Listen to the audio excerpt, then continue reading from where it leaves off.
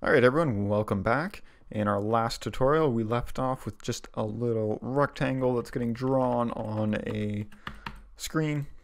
We're going to do in this second tutorial something that's very unhelpful, doesn't really move us closer to having a working game, but it's oh so satisfying. We're going to add in some sprites. So the sprites we're going to add in are oh, and remember, the code is up on my GitHub. I'll have links to that if you want to just start off from the last tutorial. So I'm going to use some of these free resources that this great guy Kenny is offering. So we're going to use two sprite packs from him. We're going to use the top-down tanks Redux. So we can download that. And then we're also going to use the Sokoban. Whatever. We're going to use this one as well for our person. So in our project, we're going to go and do new folder. We'll do one for images and another that we'll use later for our maps. Okay, then we will load up this first pack, go into the PNG, default size, and we are looking for player, and I think it's player 5 that we want. It's not going to be too complicated right now, but just player 5. That's who we want. We'll just rename it to player, and then in our other pack, we don't need anything from there right now. We are just going to grab the PNG default size. We're going to use tile grass, and let's grab both of those. So just drag those in and just rename it to grass 1 and grass 2. Grass 1, grass 2. Okay, so we have our images ready to go. Let's get back to the code, and we're going to first modify our player to have a sprite. So what we're going to do is we're going to give him a self.image. Okay, so that image is going to be equal to pygame.image.load. We're going to point it towards our images directory that we created, and that was player.png. So now the image is loaded. Now the image is 64 by 64. What we're going to do is we're going to resize it to our scale. So that's self image dot equals pygame dot transform dot scale, and we're going to scale self dot image. And then the scale we're going to put it to is, remember our config file, config.scale by config.scale. Okay, then in our render,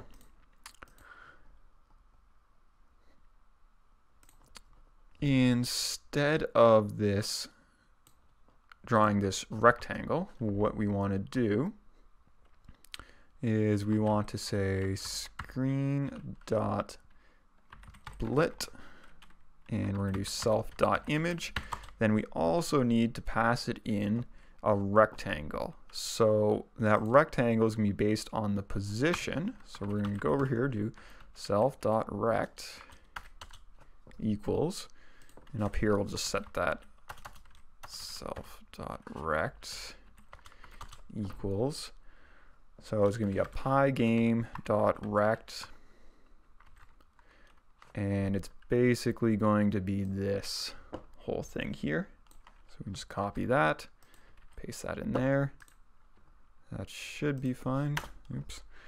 Okay, so that, and then we're also going to update the rectangle on update position.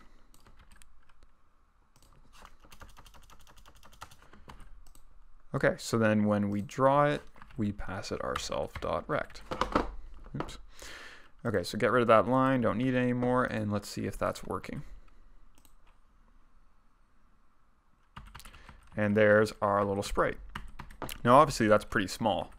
So what we can do is we can just come into our config file and say, you know what, we're actually going to make it 32 is our scale. Our tile is going to be 32 pixels wide. So we just all modify it in one place, and then it updates it everywhere, which is pretty awesome. Okay, so now our guy's walking around. That's pretty cool. Let's make a map. Okay, so how we're going to do maps is we're going to make it text-based, at least to start. It might become more complicated later, but right now, so we're just going to make our first map called o1.txt.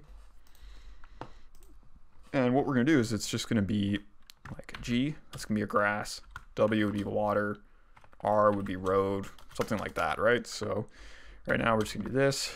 Let's put in, so that's, I'm putting spaces just for readability. You don't have to put those in, but okay, so that's 5 across. Let me pull up my calculator here. And so we know that right now our screen is 600 across pixels, but we're actually going to change that to 640 because that's going to divide nicely by 32. So we're going to change it to 640, divide it by 32, means that we are 20 tiles across. And as right now it's 400, but we're going to change that to 480, so it divides nicely by 32, and that's going to be 15. So we need it basically 20 across, 15 down. So this is 5 right now, so we need to copy this, paste it. So it's 10, 15, 20, so that's good. Then we're going to get rid of that last new line. Then we're going to copy this 15 times.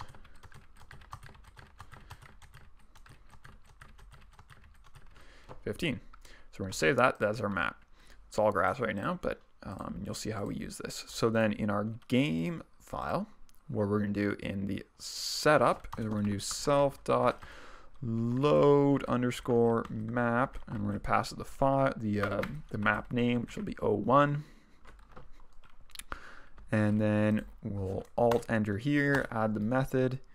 So what we're going to do is we're going to say with, and then we're going to open the file. So with open, and the file name is going to be maps, which is that directory that we created, plus, and this param name that needs to be renamed to file_name, something like that.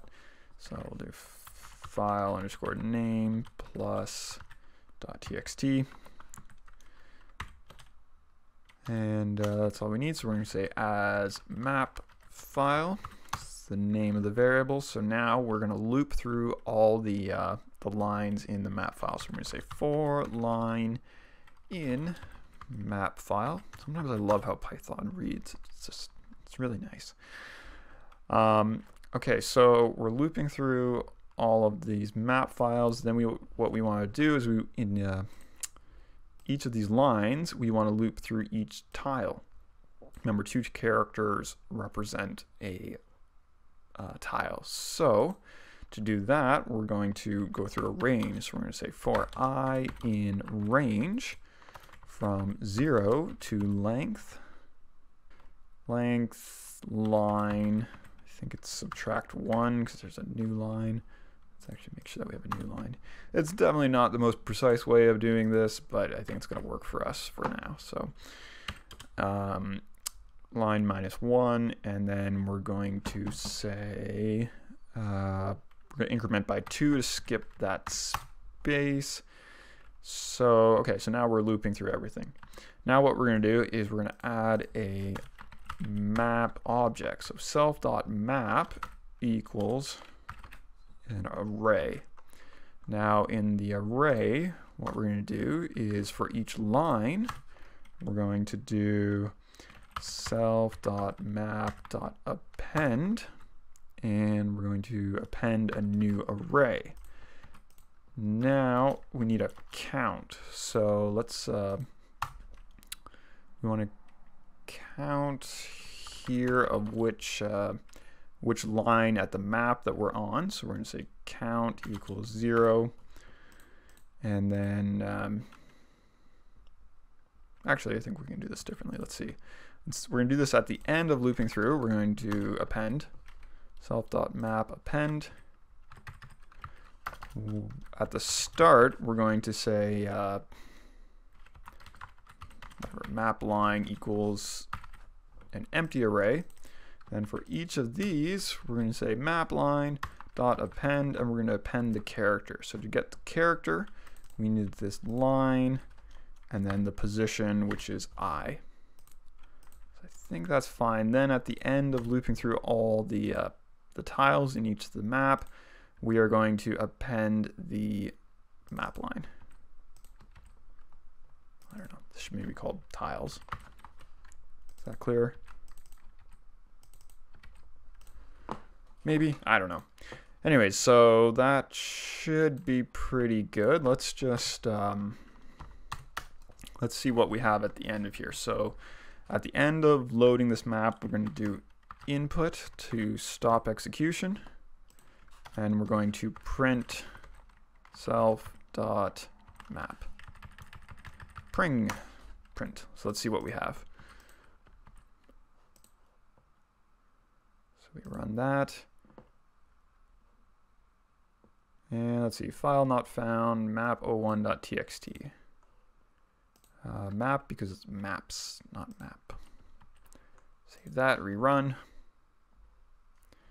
And okay, so we can see now we have all these arrays. They should each be, so each line should be 20 across, and there should be 15 of them. Cool. Now we never actually changed our sizing, so let's actually add that in our config. So we're going to screen underscore height equals 480 and screen underscore width equals, oh, I did that backwards, so that's 480. This is 640, right? I think that's what we said. Okay, so then in our main, when we create, this is going to actually be config dot screen width and config dot screen height. Okay, so that's all cool. Now we need to render our map. So in our render, in our update, I guess. I wonder if games should have a render loop. Probably at some point we'll break that apart, but right now we'll just do self.render map. Yeah, self.render map, and we might as well pass it the screen even though it already has access to the screen. So whatever. So we'll add method there, render map, and what we will do is it's going to be very similar to the player render.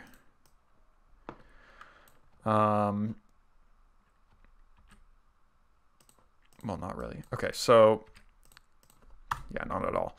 Okay, so we need to loop through our map now. So we're going to do for, I guess, line, why not, in self.map. So we're looping through each of those lines. Then we're going to say for tile in line. Then what we want to do is we want to create an image for each of those tiles. So in our player, we created an image at the start for our player. So there's only one image for the player. Each time we loop through, we don't want to create a new image. So what we're going to do is we're going to add a dictionary in our game class. Well, outside of our game class, but we can access it in our game class. And that will have an image for each tile. Then all we need to do is provide it the rectangle of where to draw it. So what that's going to look like is, I guess we'll do it, call it map underscore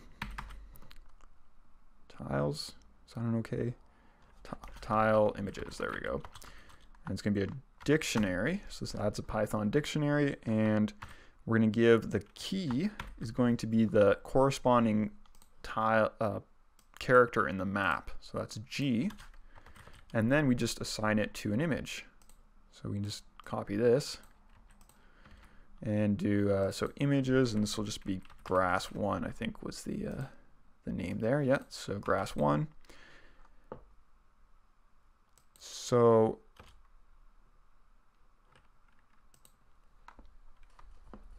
that should be cool. I guess the only thing is if we can scale it in here as well. So let's see if we can actually do that. So let's copy this, paste that there, and then the scale is going to be config.scale by config.scale. Okay, let's see if that works. So the image is going to be this map tile image. The index is going to be the tile, which is the character that we've saved in the self.map. Then we need a rectangle, so rect equals, let's go back to our player class and we'll just grab this,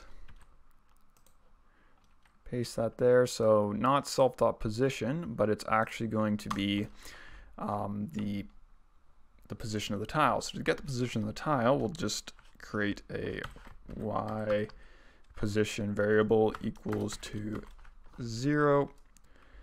Then we'll create an x underscore position equal to 0 in here. At the end of this for loop, we increment our y position. And then in here, we increment our x position.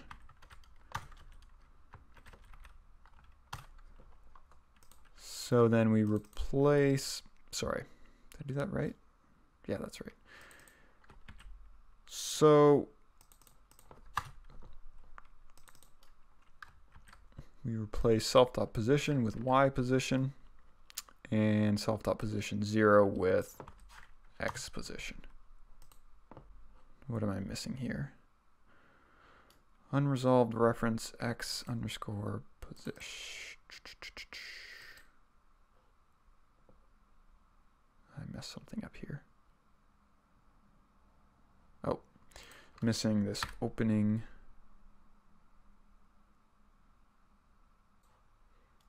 Okay, sorry, that's neither of those are supposed to be there. Okay, then we draw it. So remember that's screen.blit, and it's the image, which we've just created here, and then the rectangle, which we've just created there. So rect. And let's see how that looks. We don't need this anymore. So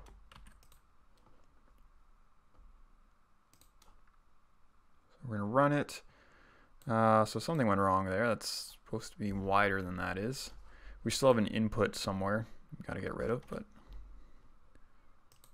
okay, so the error is saying unhashable type list. So why is that saying it's unhashable? Because, so let's first just get rid of that input line. And why is this not working here? Let's just print this tile to see what we have. Print tile and then see what it is we're going to input. I think this tile might be a bit wrong. So input there.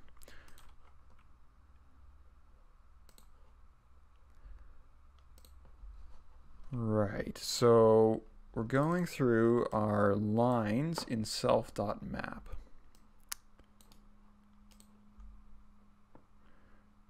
Then we're going through our tiles in line. So that's not right. Something's wrong there. I think we messed up with our appending. So let's see.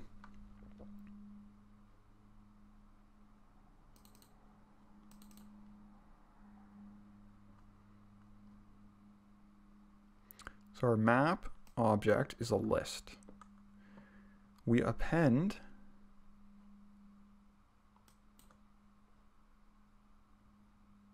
oh, I don't think that's supposed to be there. Let's try that. I think we appended a list of a single list there. Sorry about that. I think that's what happened. Let's see. Yep, that's better. So now we're printing out a single tile. Okay, so let's stop this. We'll get rid of this debugging. We don't need that either. We'll keep that in. Why not? Yeah, okay. Let's fix that the drawing. I think I have it backwards. It's backwards. So first it's height, then it's width.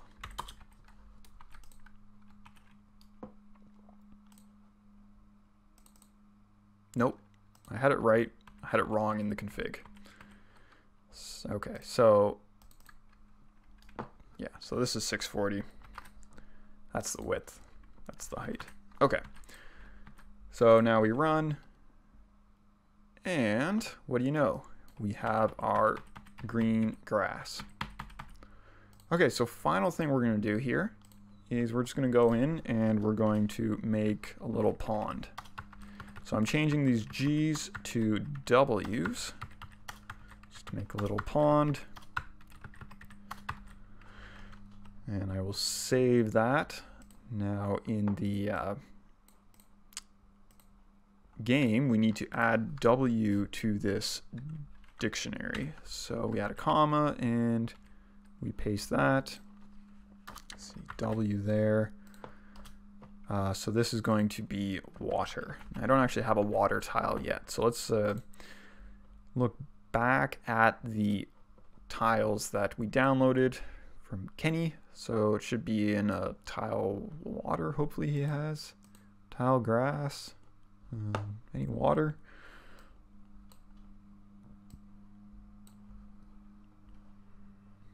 He has sand. And he has grass.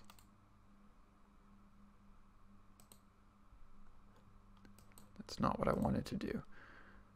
How do I... Okay, here we go. Tile grass. Tile sand. Okay, no water. So I'm going to go back to his site and look for a tile set that actually has water. So I think I can search.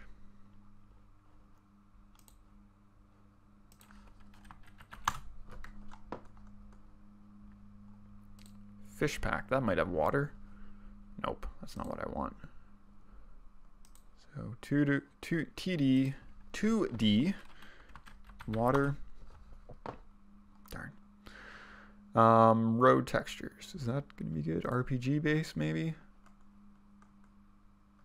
This should work. So I'm just gonna download this. Okay, we're just looking for something simple here. So I'm gonna open this up, go into PNG, and he has not titled any of these. That's fine. I'm just going to create a new folder here. Test. Drag all these in.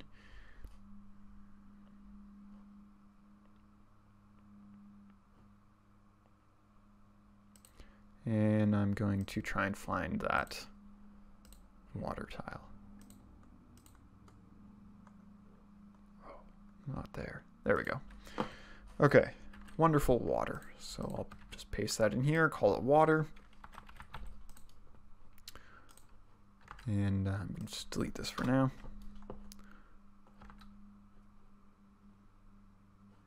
Okay, back to our code. So everything should be set up now to render there. So now when our map parser comes and gets to these W's and then goes to render them, it's going to hopefully, if it works, render a water sprite, not a grass sprite. Let's see if it works. And there it is. So obviously we can still walk over it, but it's there. Okay, so we're going to leave it here, and I guess next tutorial we'll make that water unpassable, and then maybe we'll start having some monsters appear and fight. Okay? Thanks for watching, guys. And remember, the code will be up on the GitHub, so look for that. Thanks, guys.